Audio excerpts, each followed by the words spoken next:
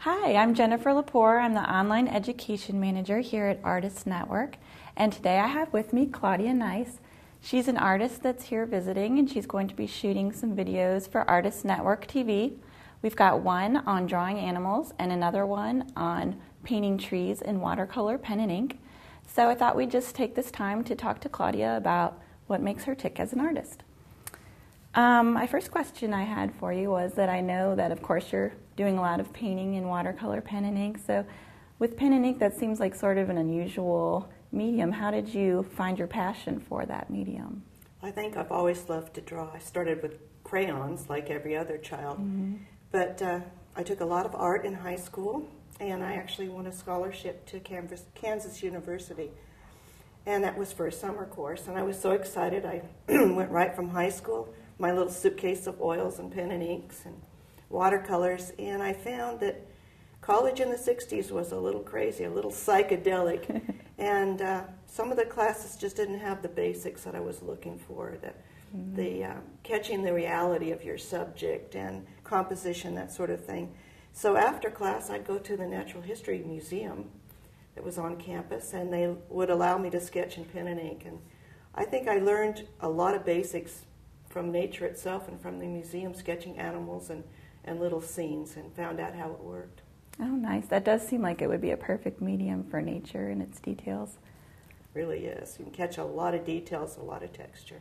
Great. Well, with watercolor, adding that to pen and ink, do you ever find that you have any trouble with watercolor? I've heard that it's an unforgiving medium. I've worked with it myself and sort of tend to stop and put it aside when it's not looking too good. How do you get past that?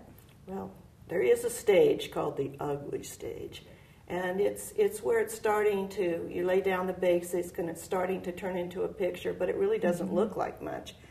And when I get to that ugly stage, I have to keep reminding myself, you're at the ugly stage, keep going. And it does come together eventually. You just have to work through it. Have confidence in yourself and see what you can do with it. I usually put it away overnight before I trash it. Oh, that's a good idea.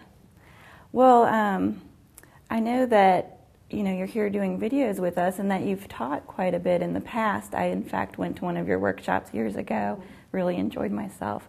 So how did you decide that you wanted to teach? Is that something you had kind of planned for all your life?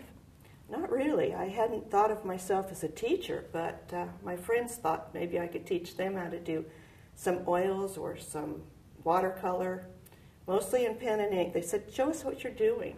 So I get together in the evenings, and we'd have little classes, and I learned to teach on my friends. Oh, that's fun. And I also made a lot of handouts that they could take home with them, and that's how I started writing books, little handouts. That's great. So in addition to the books and videos, are you still teaching those types of classes now? I've scaled back a little bit. I have weekend workshops. I have a studio, Brightwood Studios in Oregon. Great. And I do teach weekend seminars there. Okay. And Friday, Saturday, and we really get into a lot of texturing, a lot of theory, and we end up with some really fun paintings. And then I do teach an evening class once a week. Okay.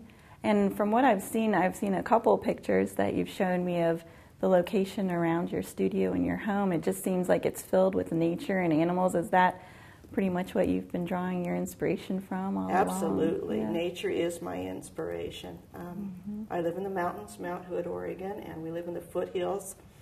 I never know what will show up. There was a bear in our yard the other night. Oh, my goodness. But I think it's the greatest place for painting because you've got the scenery, you've got the colors, and my students just love it there. Well, that sounds very dreamy. Thank you so much for coming in to speak with us today and for coming in to shoot these videos. I'm excited about them. Well, I'm excited about this too. Thank you, Jennifer. You're welcome.